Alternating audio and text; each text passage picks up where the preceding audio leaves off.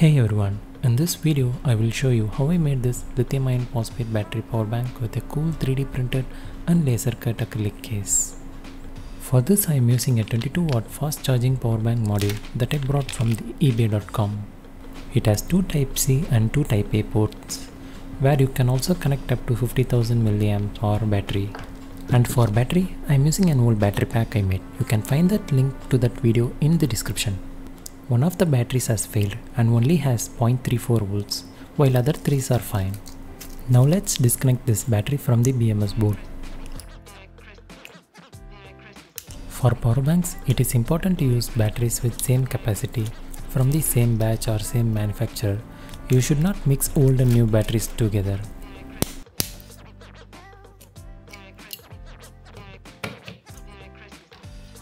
This 32650 battery has a capacity of 6000 mAh at 3.2 volts with a maximum full charge voltage of 3.6 volt. Now for this power bank, it's going to be a 3 battery in series setup with a total capacity of 18,000 mAh. I inserted the batteries into the spacer. Before connecting these batteries in series, we need to make sure all batteries have the same voltage. If not, charge them to the same voltage. I am using my DIY bench power supply to charge these batteries.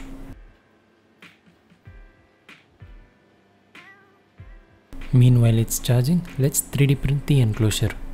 This one is a prototype I made to test if the board fits properly into the screw holes. And it does. Now let's go and print the final version. The filament I am using is the Pro Range matte black filament, which I brought from robo.in. It is currently the cheapest matte black filament available on the market. To get such a clean print, I made many modifications to my Ender 3 Max. You can find videos of those modifications in the description. It took 8 hours to print this. The surface looks good and stringing occurs only on the support printed areas, which can be easily removed. I also printed the bottom brackets and this small design element. These are the complete 3D printed parts. The link for the STL files in the description. Now let's move to the battery section. All 3 batteries are charged to the same voltage. Now we need to prepare the enclosure. First use the lighter to burn off the strings. Then rub with the plastic brush to remove the burned strings and carefully remove the supports.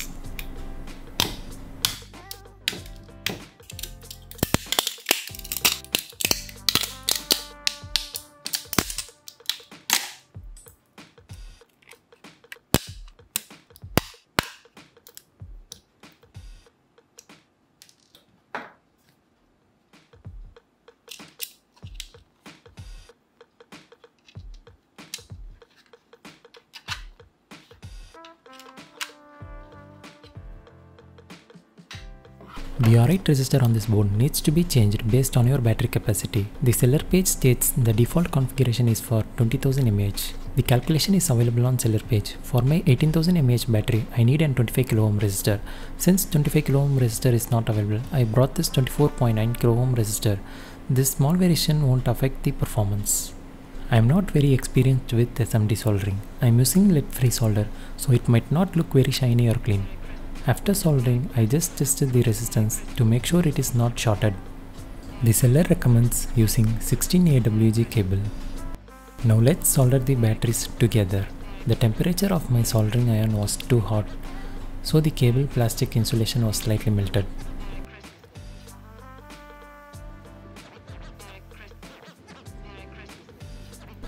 Before soldering the positive terminals, I protected the terminal with masking tape to prevent any solder falling onto them and causing a short circuit. Also, you should not solder directly onto the battery as heat can cause damage. I am soldering only on the nickel strips. Always use a spot welder or use a battery holder.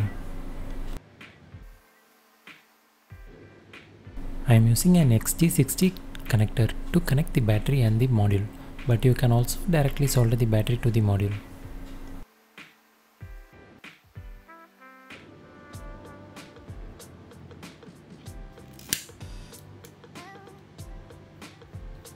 Now the battery pack is ready.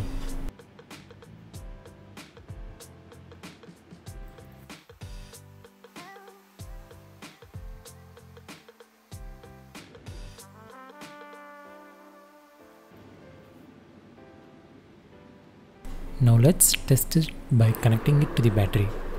It works. I will do the charging test at the end. Now let's complete the enclosure. I am using this 3mm heatset nut.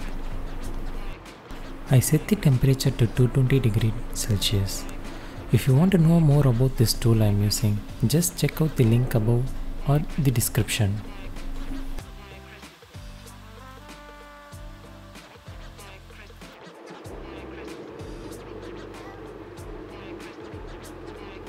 Now let's place the module and install the 2mm screws.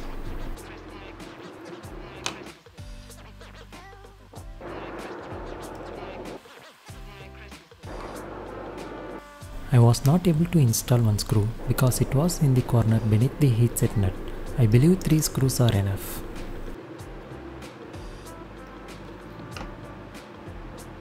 These 2mm screws are installed without any nuts. So I am going to install 2mm heatset nut at the bottom. Then I will tighten these screws again.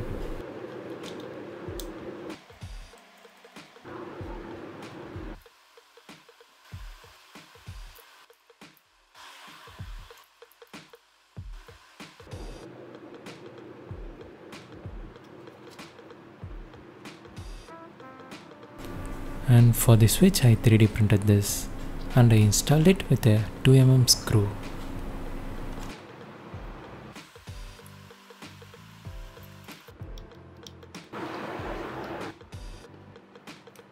Now let's put the battery into the bracket and connect it to the module.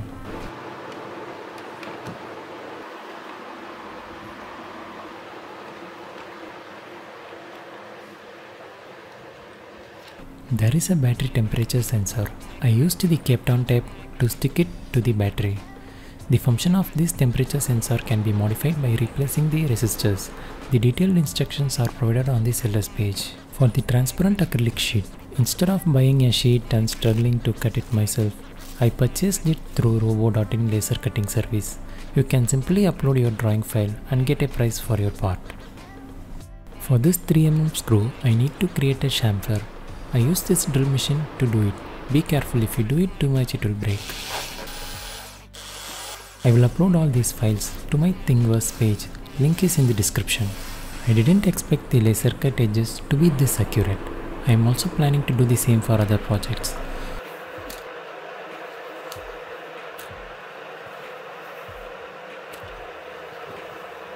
The quality of this acrylic sheet is really good and the transparency is excellent. Now let's install it into the enclosure.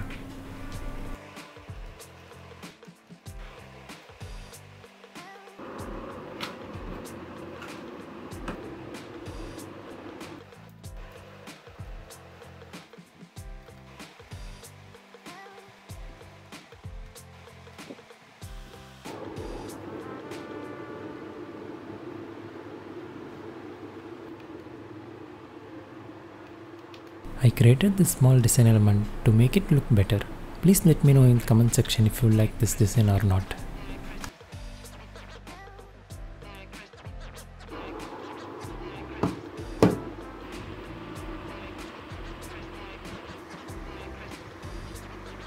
Since this is the first time testing this board, I am testing it with my Galaxy Watch, which consumes only 5 watt of power. I tested both USB ports and both are working fine.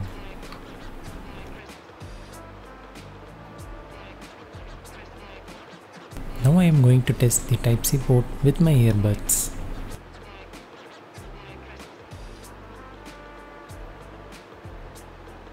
And both Type-C ports are working fine. Now the 22 watt fast charging test with my S24 Plus. It works. Both Type-C ports support 22 watt fast charging.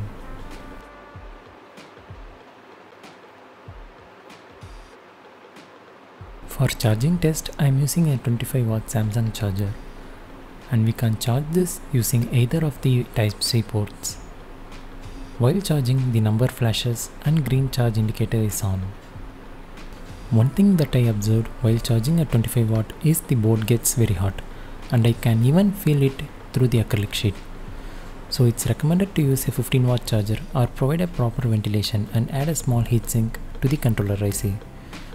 What do you think about this power bank design? Let me know in the comment section. Thanks for watching this video. Please subscribe and support if you like it.